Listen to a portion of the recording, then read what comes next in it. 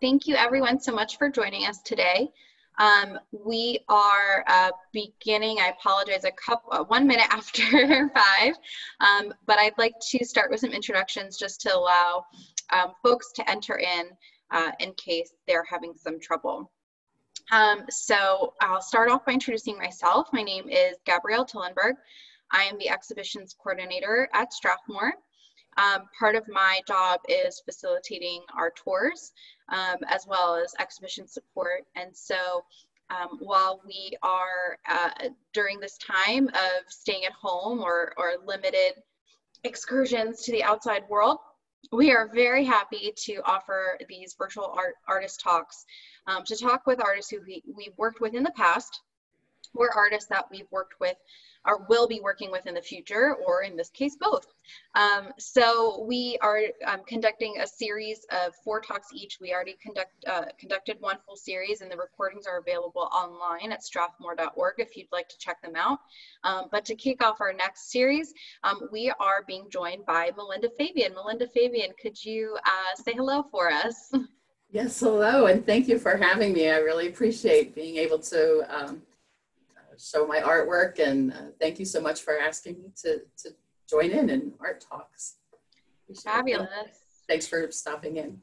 Of course. And for those who may not be aware, Melinda Fabian has participated in exhibitions at Strathmore, particularly through the Miniature Painters, Sculptors, Engravers Society annual show, Fine Art in Miniature, where she's had miniature artworks made out of paper. And she also participated in Large Scale, which was an exhibition that ran alongside the miniature exhibition as a means to showcase, you know, how artists can also work in large scale. So Melinda certainly works in different sizes, and her medium that we're exploring today is paper. But you may, you know, think, okay, paper, we see drawings on paper, painting on paper, but she's a paper sculptor. And her work will actually be featured in our upcoming exhibition, Paperworks, curated by Leslie Lundgren, which is opening the day after Labor Day. And she has some very exciting things planned for that show. So Melinda, could you first tell us a little bit about what your medium is, just for those who are unaware of how paper sculpting works, and then explain the exciting project you're working on for this fall. Sure, I'd be happy to. So I'm a paper sculpture artist. And it starts out as flat paper, flat white paper, and I bend, folds, cut it, and to make a 3-dimensional objects. Sometimes I also do a flat painting, and then I'll bring out certain elements in the flat painting to make it 3-dimensional. And for this show, for Paperworks, I'm going to be creating a whole entire scene, and I'm calling it a Charming Victorian Country Garden Retreat. And for the installation, it's quite large. It's the largest installation I've ever done. It's about 18 feet by 12 feet. And it's going to be what I hope what viewers see is a calm, peaceful, joyful scene. And as they enter the scene, they'll see wisteria hanging from the ceiling. They'll see a flower garden of tulips and peonies and some roses, rose trellises, and climbing roses. And as they see the whole scene, there's a front porch of the country house. And on the front porch, you'll see some family pets. And I'm hoping that, you know, it makes you feel joyful and happy. And as you continue to look at the scene, you might find some hidden critters. There might be some squirrels and birds flying above, or you might notice some little ladybugs or butterflies. So I just, you know, hope that it really shows I want to create scenes that show habitats, our own habitat, you know, where we can feel peaceful and joyful, but also habitats of the animals that live around us, and, you know, reminding us of the little things that we don't always notice, but if you look closely, you'll see them in your own habitat. Yeah, and I should also mention or bring up that everything around you is paper. So even the piece behind you will be a part of that installation and is made out of paper. Right. Yes, those are the walls, or well, it's a small section of the walls. So the white siding that you see, that's actually paper, and the bricks on the other side, that is also paper. It's painted paper. Yeah. So Great. that's just a small portion of the walls of the house.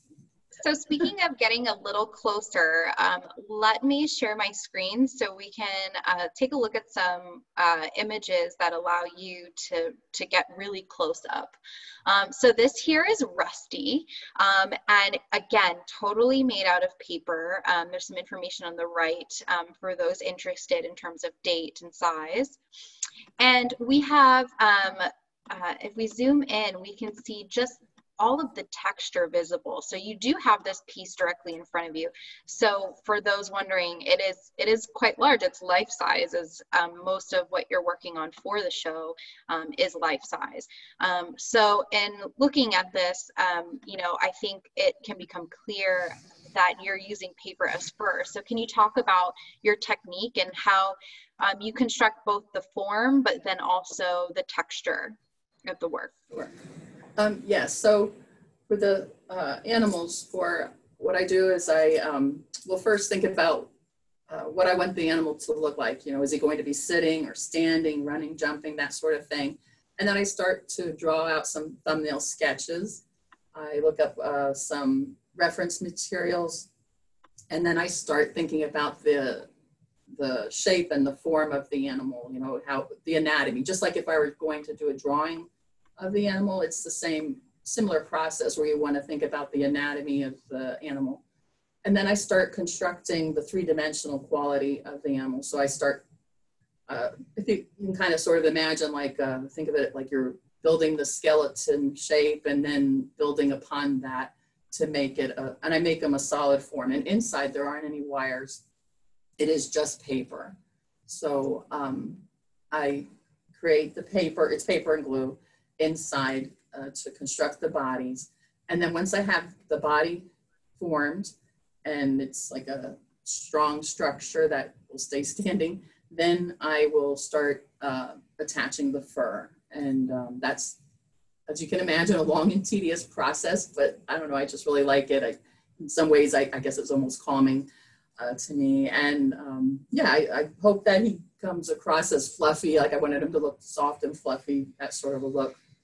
And also have some character. So yeah, that's kind of how the basics, of the animals. And I would like to stop, I'm going to stop the sharing process so people can see that it is next to you, because we have right here. a fun little question for folks. Would you like to explain sort of the choice you're making with this current piece? Sure, I'd be happy to. Okay, so being an artist, I don't know, I think probably many artists, as they're creating something, they often will have questions and they're not sure like which direction to go with their pieces. And when I get to a situation like that, I'm not sure what to do, I'll often ask, different people to get their opinions. So my question is for Rusty, I was debating whether or not he should have his tongue sticking out. So do you like him with his tongue sticking out, or do you like him better without his tongue? And I actually have a poll, so I'm going to launch that poll today. So if you feel so inclined to offer an opinion, I see some coming in already. It would be great to hear that. So far, with our kids this morning, all of them did vote for the tongue to be sticking out. Probably indicative of the age group there.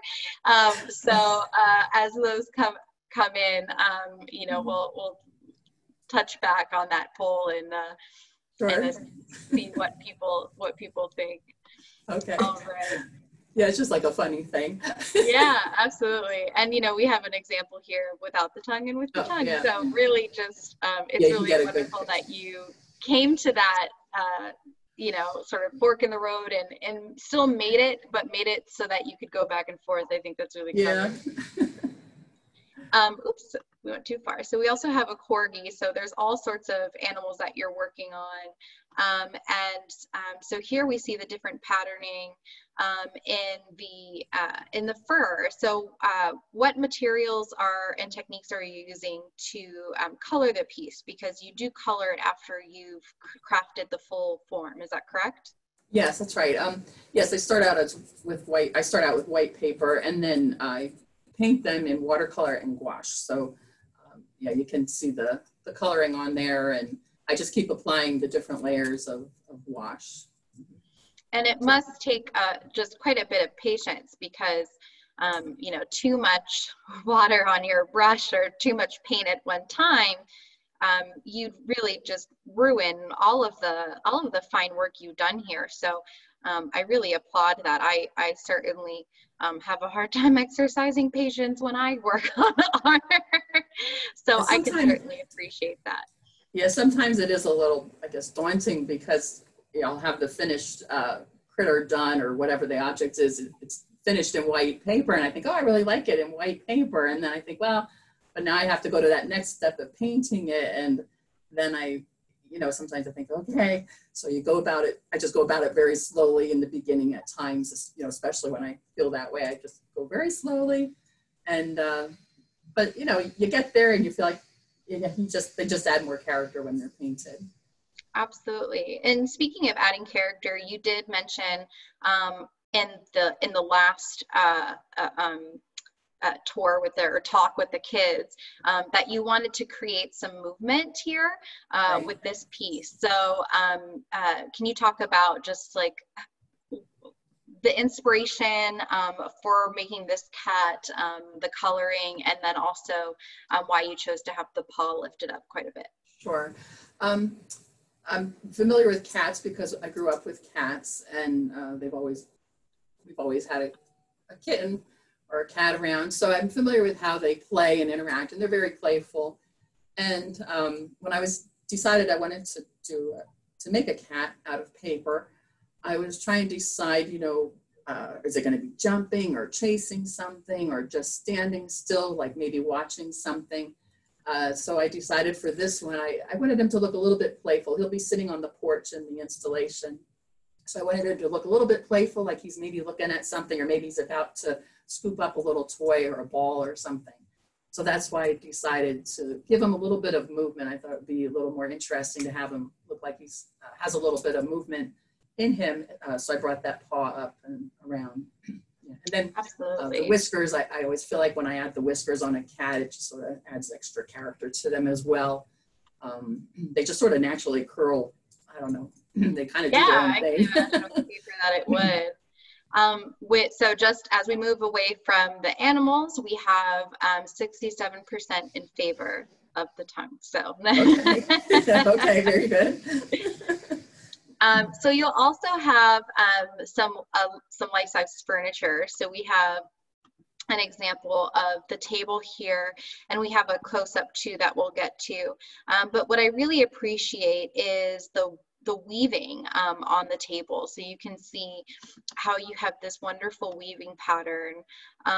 And then at the bottom here, and I see these spirals, which remind me of quilling. So for those who aren't familiar, quilling is bending or basically spiraling, right, paper to create. You basically lay it on its side to create images that are three-dimensional. Can you talk about your relationship with quilling?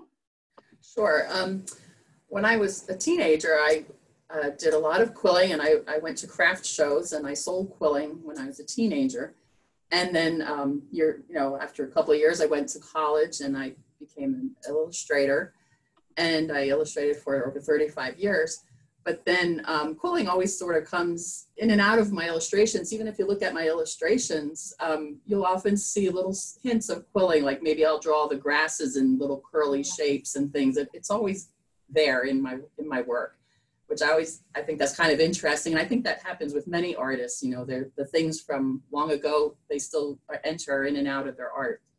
So when I was moving from illustrating, and I decided I love working with paper as well as illustrating. So I wanted to see if I could create combination of the two things, paper, working with paper, and then also illustrating and making three-dimensional illustrations. So the quilling that you see on the table and all, yes, that is, you know, something that is from when I learned that when I was a teenager, is how to do quilling. And so that's where that came from.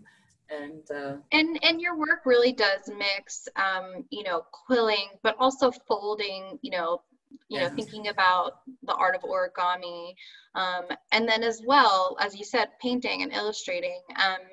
It's really taking multiple techniques, Right. including also paper cutting, and bringing them together to form these three-dimensional creations. Right. Here we have a few of the desserts that will be on the table, and they certainly make me hungry, although they would not taste very good, I'm sure. We have some great little chocolate spirals, and we'll get some close-ups here. I really loved how it seems that you've sort of like spiraled this paper here to create this form, and imagining the knife making those marks when you're icing the cake, or or the bonbon or whatever that is. It's got that chocolate quality to it. And here, I was really appreciative of how with the rose, it made me think about how you have some similarities in crafting these to how you would work with baking materials. So with fondant, you would create a rose quite similarly, petal by petal, forming them and shaping them, and then layering together. Even I would imagine the painting would be quite similar, as if you were to paint fondant with, you usually use a very watercolor-like edible pigment, and having to do that quite delicately. And then on top of that, I think we talked about this earlier, it's really interesting to me that bakers a lot of times in decorating their cakes try to make sure everything is edible, and you like to make sure everything is paper. So can you talk a little bit about making these, and sort of also that choice to just remain true to keeping paper the only material you use aside from the color? Right. Yes, for the little desserts and also the animals and things, yes, I want to keep it all paper. They aren't hollow inside. It is like the animals, they are a solid structure, and also as well as for the desserts, it's a solid structure. And yeah, I just always really felt that I wanted to keep it just the paper, and yeah, hopefully that comes through.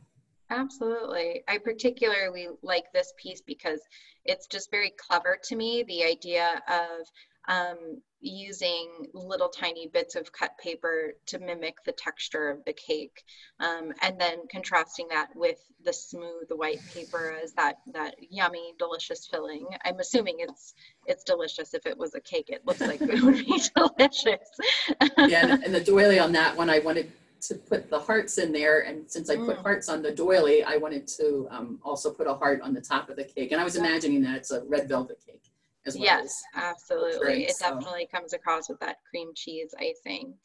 And then we have here another which very clearly depicts a pie type dessert, and I really like the coloring on this in particular. For those who are unfamiliar, because you do work with watercolor and gouache, Right. Could you talk about the difference between the two, and how you use them? Sure. So watercolor is a transparent watercolor, and you probably are familiar with that from, probably have worked with watercolor in school perhaps when you were younger, or maybe even today. If you're an artist, you work with watercolor maybe. And then gouache is also a water medium. It's just an opaque watercolor. It's not transparent. You can't, when you apply it right from, you have to really, you won't see the paper through it like you will with watercolors. So sometimes I'll mix the two. Sometimes I'm just using watercolor. It just sort of depends on the piece. So the tart that you showed, that would, the pie shell and that would have been probably, that would have been the watercolor, because it's more transparent. So it does seem like you start off almost with all of your pieces with just white paper. Is that correct? Yes, that's right.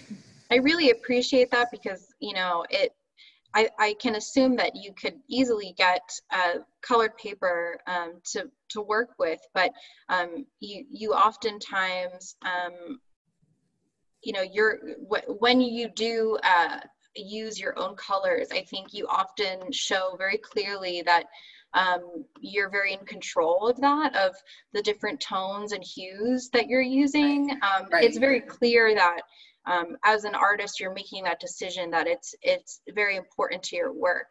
And one piece that I love for that reason is this crab, because you get just these beautiful green and brown tones on the shell that I can assume you couldn't really achieve if you were to use colored paper. Would you say that that motivates your decision to start primarily with white paper? Yes, because the thing with starting with white paper, it's like a blank canvas. So it's like back to my when I illustrate, you know, you're able to start with that white piece of paper and create all those, like you said, those different tones and shapes, shadows and things like that. And I don't feel that you could get that if the same effect if I use just a flat colored paper, because it, you know, you're not able to put in all the different depths of colors and things. So starting out with the white, it's, you know, that blank canvas, and I can add all different shades of greens, reds, oranges, whatever, to bring out the objects. Yeah, and we have quite a bit of color in this piece here. So this is quite small. You can see it's the maximum size measured from one side to another here is 10 inches. Would you say working smaller creates a different challenge, or in what sort of, does that change your practice at all? When I make the furry animal, I think it's much more difficult to make them small.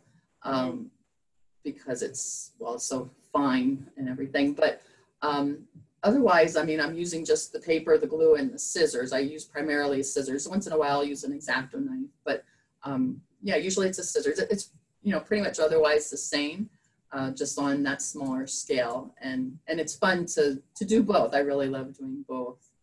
Yeah. So I'm one of those people where I lose my scissors all the time because I only have a couple pairs. I have to ask, do you have like 10 to 15 pairs of scissors? Because I imagine the blade's dull too. I do have a lot of scissors, yes, I must admit. And I also actually buy, I'll buy different types of scissors. You know, there's different ones that are made like for, so that they open and close differently than other pairs. So like some are made like if you have arthritic, you know, issues or something. And I try to buy different, and there's also, I try to buy different ones because each pair of scissors feels differently in your hand. It cuts differently, it feels differently. Some are harder to maneuver than others. So, and I also feel like being a paper artist, it's good to have a variety of different types of scissors around because, you know, just to be good to my hands, you know, to, you know, so that you're not always using the same exact, perhaps. You know, Yeah, I assume you can get some muscle fatigue because it's really, it's interesting. I think I might have actually brought this up in another one of the artist talks, but I had an issue at a point in the last few years with my hands and some nerve ending issues. And when we discovered that that was the problem, the neurologist he asked me if I was an artist. And I thought that kind of odd. And he said, I've only found that people who work with their hands as an artist or as a musician tend to have as sensitive nerves as you do. So I think it's really good that you're paying attention to that because it's really remarkable just how many tiny little muscles there are in our hands. And when you work with your hands, you have to take care of them. So I think that's really a good practice. And it's pretty clear that you work with quite a few animal inspirations. So what draws you to that? What initially got you into this theme? I've always, ever since I started illustrating, I've always illustrated nature scene themes. They were usually geared towards children, but I'm just really drawn to that. And I also like, especially in recent, like with this installation, for instance, I want to really concentrate on the habitats and how, the habitats that they live in and the environment around them and how that will affect, like we want to have a good habitats and good environment for the animals. So, and I like working with the animals because you can put in all those extra little details, like on that iguana one where the little ants and the butterflies and the ladybugs. I like adding those little elements of surprise, which I don't know, I just think it's really fun to do that. And I like when you don't always see that right away. And if you keep looking at it, then you start to see, it's like, oh, I didn't, I like when it's like, oh, I didn't see that before. And then you notice it the longer you look at the piece. And I think that's kind of a fun interactive element to hopefully, people will find that fun and interactive with my work as well. Yeah, I really appreciate the texture on this piece as well. And it's really interesting how you can achieve so many different types of textures just with paper. Obviously there's different types of paper that have their own textures. You can buy paper that has, a tooth to it, which is when it's got that texture and sort of more raised and surfaces and deep crevices, or you can get one that's really quite smooth. Would you say that you vary in the papers that you're using? Is it something that is specialized, or do you sometimes just reach for any old copy paper? I use a variety of different papers, but I prefer to try to add my own details and textures to it. I think that works out best. Whether you're cutting feathers, or the sand on that piece, and the sand on the crab was also hand cut papers. And then like for the iguana, like to add all those textures into it, I prefer to just start with a plain white paper, and add do my own thing, I guess. That makes sense. I think it seems like an extra challenge and an extra personal touch that the texture comes from your hand versus from the manufacturer of the paper. Well, I think that is one of the things that I like about it is I do like the challenge of it. Like when I decide that I want to, whatever the critter is that I want to make next, I think, well, can I do that with paper? And you have to kind of play with it and figure it out. But that is one of the aspects of it that I do like. And because it is just paper and everybody has paper at their house. And I think that's the other cool thing that, everybody has paper and, you don't look at it, just think, oh, it's just a piece of paper. And it's like, well, yeah, but look what, think of all the fun things you can make out of paper that all kinds of artists make with paper. I think it's so neat, such a versatile medium. Absolutely. So we are approaching the end of our time, which seems incredible. It's gone by pretty fast, but I want to make sure that I leave some time if anybody has any questions. So if you do have a question for Melinda, feel free, you can pop it in the chat, or you can use the raise hand feature, or you can just unmute yourself and ask. We would just love to hear from people and answer any questions that you may have. These works will be in our Paperworks exhibition, which is opening the day after Labor Day at Strathmore. So we do hope that you can join us. We will have published information about COVID prevention practices, but we do have a lot of policies that we're putting in place to make sure that people can stay safe, including limiting the amount of people in the building at the same time. So we do want to assure people that's there. So keep an eye on our website, which is strathmore.org. I'm also going to add my email address in the chat for those who feel if they want to reach out later too. So someone asked, what is inside the larger sculpture? Paper mache? So are they hollow? Do they have something inside? Do you use a paper shame type technique? No, it is really just paper and glue that's inside. So I take pieces of paper and I build up the structure. I make like a skeletal shape, and then I just keep adding layers and constructing it. So it is solid. He weighs the dog, Rusty. He weighs probably about 10 pounds, maybe 15. but yeah, they're all solid, and I need to make them solid because I'm afraid that as I'm working on it, if it was hollow, maybe I would accidentally flatten it, squish it. So I want them to be solid, and also, if I need to ship the artwork, it will, hold up and all of that. So yeah, they're all solid, and it's just paper and glue. Great. And I think about the anatomy of it as I'm constructing it. So you're constantly, taking that into consideration as you're building your construction of the animals. Great. Well, we've got quite a few thank yous from everyone, just saying thank you for joining and presenting for us. I do want to say thank you to everyone who joined us today. Yes. We hope that it's brightened your day a little bit. It certainly has mine. And thank you so much to Melinda as well. Thank you for taking the time to share with us, laying everything out so beautifully. And we're really excited to see your work in person in September. Well, I want to thank everyone as well for joining, and I really appreciate you taking your time out of your day, to stop in and visit Strathmore Art Talks. And I think it's just wonderful that they're doing that for everybody, to have the art talks available for their visitors. And I thank you, Gabrielle and Strathmore, for inviting me. And it'll be nice to see the paperwork show and all the artists. Absolutely. Well, thanks so much once again. Have a great weekend, everyone, and we'll see you in September. Thank you. Bye-bye.